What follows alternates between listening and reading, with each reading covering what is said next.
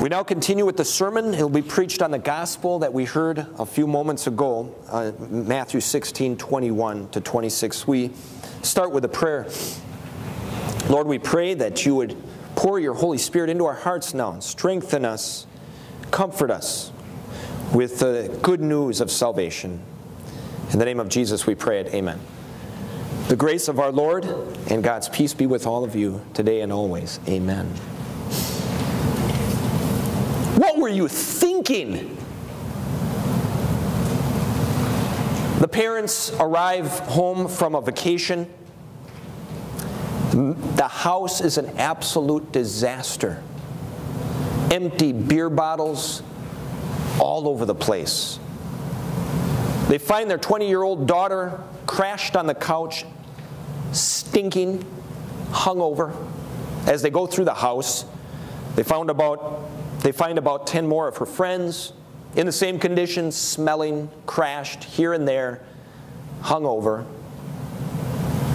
First words out of their mouth, "Honey, what were you thinking? We have prohibited you from having parties when we're not here. What were you thinking?" The principal calls the parents up to inform them that their 12-year-old boy was in a fight with another kid. The 12-year-old boy got a bad grade, and the other kid, very smart, never gets bad grades, called their son an idiot. "You are not too bright, you're an idiot." Well, their son gave him a good one right in the nose, almost breaking his nose. Parents get there. "What were you thinking? We have told you over and over not to fight, that violence does not resolve these things. What were you thinking?" See, our thoughts are very important. What we think reflects what's in our heart, and so often determines the decisions we make, the words that we speak, and the actions that we take. One time Jesus, in so many words, said to Peter, "What were you thinking?" Let's listen to their conversation.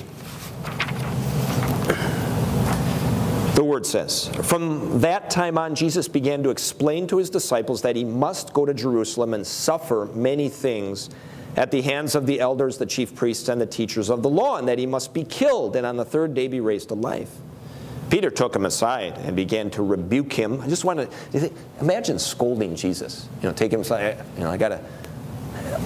Wow. "Never, Lord," he said. "This shall never happen to you." Jesus turned and said to Peter, "Get behind me, Satan. You are a stumbling block to me. You do not have in mind the concerns of God, but merely human concerns." Jesus had explained to his disciples his plan to go to Jerusalem and to be beaten up and to be tortured and to die on a cross. And when Peter heard that, he didn't want any of it. Takes Jesus aside, scolds him, says, "No way." Okay, now he had good intentions. He did not want harm to come to his dear Savior. But imagine that. So he scolds Jesus, says, "No way, you can't do that. I don't want you to go there and suffer and have these problems." Okay. And Jesus, in so many words, turns to him and says, "Peter, what are you thinking? What are you thinking?" He says, "Peter, if I think about what's easiest for me, then I'm not going to be thinking about my Father, and I'm not going to be obeying his holy will. Peter, if I think about what's most comfortable for me, I'm not going to carry out my mission. Peter, if I think about my own health and security at this point, I'm not going to save the sinners from death and hell, and Satan is going to win. So Peter, you know what? I'm going to go to Jerusalem because I have my mind set on the things of my Father. And I love him very much, and I obey his holy will. See, Peter, I am going to go to Jerusalem. I'm going to get tortured, and I'm going to take on the whipping and the beating and the spitting and the mocking.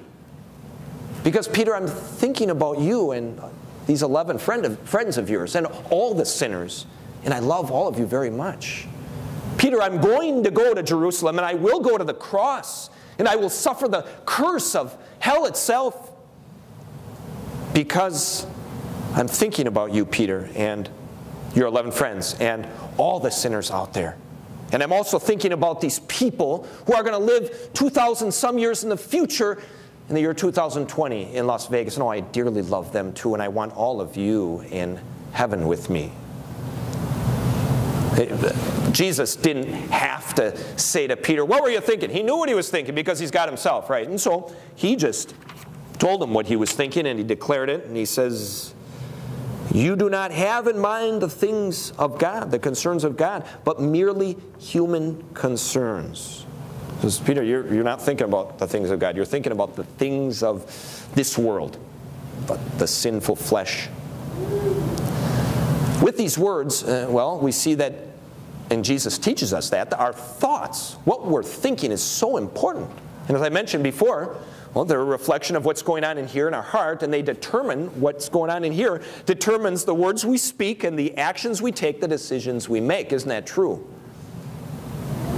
And Jesus makes it very clear when it comes to the very most important thing in life, our souls. There's only two ways that we're going to be thinking. There's only two ways for people to be thinking. We're either going to be thinking and have our mind set on the things of God, or we're going to be thinking about and have our mind set on the things of this world. Sinful things, things of the sinful flesh. Let's do the negative first. So when we're thinking about worldly things, we do whatever we want without taking into account the will of the Father, of the commandments. Just do what we want. We do what's most comfortable for us without thinking of if that really is harming us in our faith.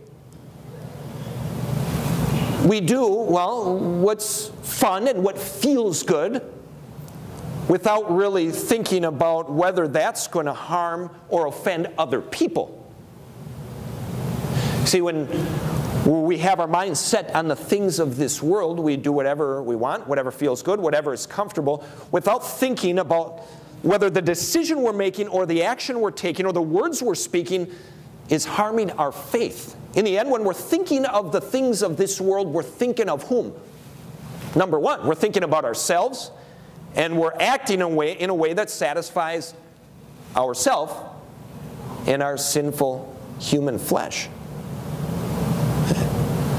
That's how we were born, in that always thinking, we're born in that, always thinking about ourselves, right? I'll give you some examples. And because we battle, like I mentioned before in this service, we battle with we're in the church militant, we're battling with the human flesh, so we often fall into that. You know, when we are thinking about the things of this world, we let anger control us, and we post whatever words, harmful words, hurtful words on Facebook to get it off our chest because it feels good. And if we don't have Facebook, then we sometimes just tell that person right to their face.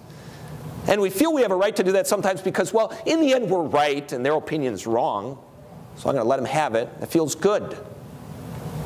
When we have our minds set on the things of this world, we are husbands and wives that are very selfish, thinking that my spouse is here to serve me. What in this relationship, what's in it for me? Okay. That's how we go about our married life when our mindset is on the things of the world. When we are thinking about the things of the world, we do whatever we want with our free time without taking into account maybe our wife, our kids, or maybe service in the church. When we have our mindset on the things of this world, we drink however much alcohol we want to drink at that party because it feels good to us. And for crying out loud, it's a free world, right? When we're thinking about the things of this world, we work as long as we want without taking into account maybe going to church or more time in the Word or how it affects my family life because it gives me satisfaction and I also like the extra money. Here it is. Here it is. Having our minds set on the things of this world harms our relationships, leads us to a life of loneliness and bitterness in the end, harms us emotionally, but most of all, thinking about the things of this world, of the human nature, you know what? Drives us away from God, destroys our faith, and if left unchecked, takes us straight to hell. And Jesus doesn't want that. Desperately does not want that. He does not want us just thinking about the things of this world, walking farther and farther away from Him. Jesus doesn't want that. And so, well, what did He do about it? We talked about that. He came down here and He never once had His mind set on the things of this world, did He? Not once. Jesus came down here and He always thought, and He was always thinking about the things of His Father. Never once sinned. Always obeying the Father's will. Always being faithful to the Word of God. And so what did He do? Jesus, He carried out His mission, went to Jerusalem, suffered on a cross, paid for our sins, rose on the third day, won salvation for us, because He thought of the right things. He was thinking about godly things all the time. And He won our salvation. And now from up in heaven, He continues to think of the right things, Jesus, doesn't He? Sent His Holy Spirit at that right moment. And with the power of the gospel, created faith in our hearts, making us His dearly loved children, forgiving all of our sins. And He continues all throughout our life, Jesus, thinking of the right things, loving us, guiding our lives, working everything out for our good, being our King, governing our hearts. And He also has made us new creatures, hasn't He? And He gives us advice. He says, as I think of only the right things, He encourages us to do the same. And He tells us these words. And I'm reading from Romans. We heard this verse a few moments ago in the service when we read the second lesson. So I'm reading from Romans chapter 12. Hear the word of the Lord there. It says, do not conform to the pattern of this world, but be transformed by the renewing of your mind. In other words, Jesus was saying what He said. He tells us the same thing He told Peter. Okay? Peter, well, he said, what are you thinking, right? But He said, you're thinking of the wrong things. You're thinking of the worldly things. But He goes, no, think of the things of God. Set your mind on godly things. And He gives us that encouragement.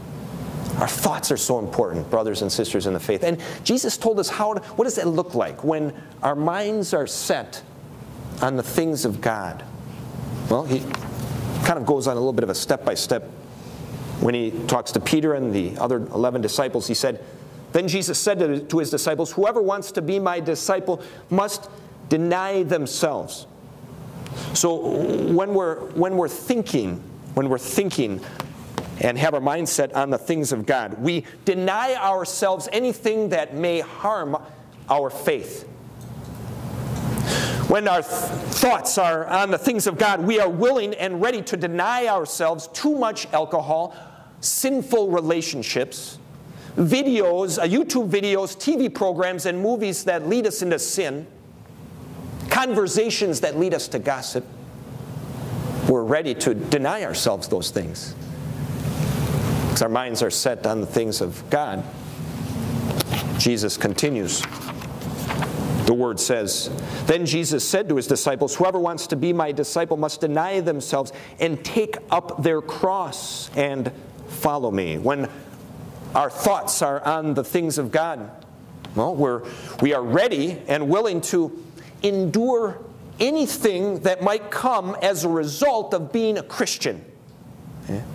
So when we're thinking about the things of God, we work honestly, even if that may mean earning less money. Okay?